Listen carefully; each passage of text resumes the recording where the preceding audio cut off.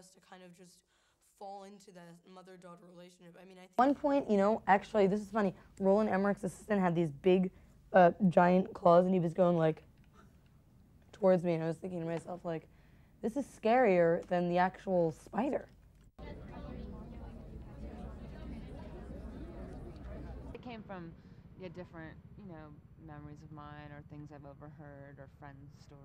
I think a lot of people can relate to it because they can relate to that feeling of being in a situation in their life where everybody that's close around them, everybody that loves them just doesn't get it, and you meet like one person who just puts you back on track, even for a brief moment. And I don't know, I'd say it's a real sort of slice of life kind of story. Milk it, Scarlett, milk it. Scarlett, couple straight ahead down low here. And Scarlett, just... We didn't come with big food. We had just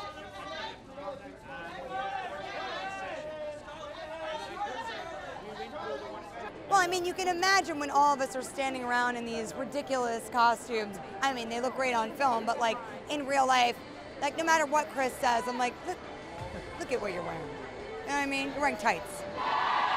What about Black Widow? Nick Fury! 2 new